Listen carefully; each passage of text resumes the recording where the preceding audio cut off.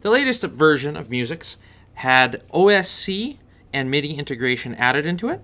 In order to do that, we can go to the instrument selection, and there's two options. One's for MIDI, one's for OSC. Our MIDI is currently using channel 1. In order to use MIDI and have it connected up to your machine, you're going to need a program called DS MIDI Wi-Fi, which you can download. Find the web page there. It's free. You put it on your computer, and then you can communicate with MIDI programs on your computer. It does it over wireless, so we suggest that you put the wireless card on your computer into ad hoc mode. There's instructions on our website. In order to do that, it gives you kind of the fastest, lowest latency way to do it. So we have some options for our hexagons. We can adjust two different parameters. One is the horizontal parameter of a hexagon, and the other one is the vertical parameter. So the options we can adjust whether to send horizontal messages to MIDI. We can adjust first movement. So this is the first time you touch the key. So currently, horizontally, the first time we touch the key, we don't send any extra messages. It's not really recorded.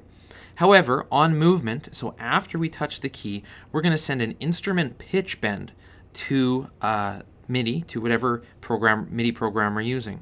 Some of the messages you can send are, you can send after touch, control change messages, instrument pitch bend, or nothing. As well, you can adjust the sensitivity of moving horizontally. You can adjust a start threshold. So this is a threshold from which you have to move farther than in order to actually activate on movement, and we go between 0 and 100%. So if we have a start threshold of 0, as soon as we move even just a tiny bit to the side, it's going to start our pitch bend. We're going to put this back to about 25. And we can also set it relative to first touch. What that means is our instrument pitch bends will be relative to where we first touched rather than to where we are in the hexagon. So that's horizontal.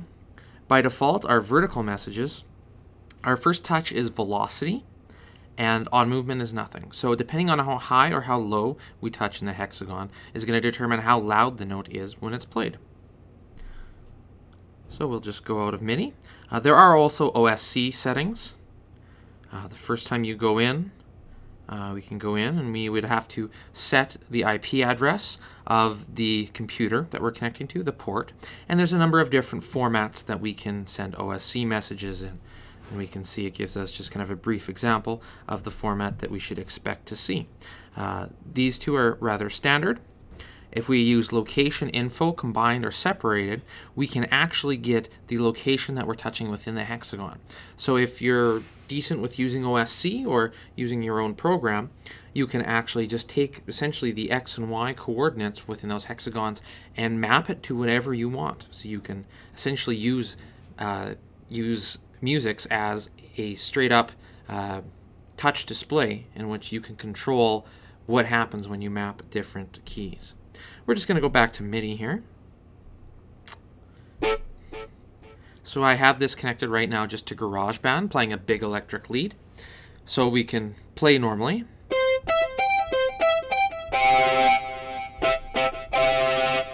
And we can also play quieter. We can play louder.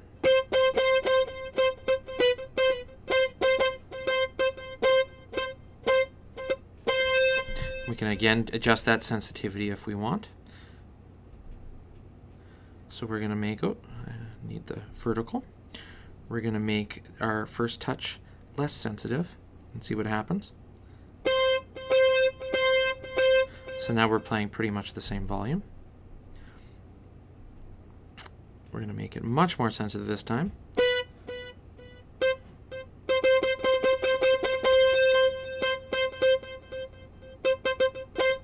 And you can see that the volume changes. So as for horizontal, we can press our note and then wiggle our finger sideways.